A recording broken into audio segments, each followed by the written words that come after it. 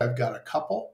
So if you go to my YouTube channel, just look up Chiari, and you'll see a bunch of videos that have been done on that topic.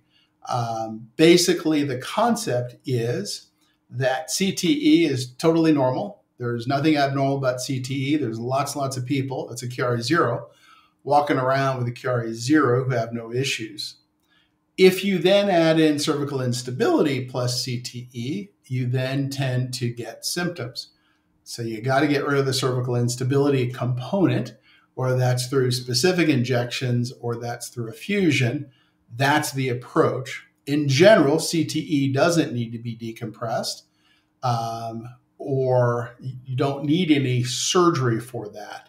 You've got to get rid of the thing that's really causing the symptoms, which would be the instability.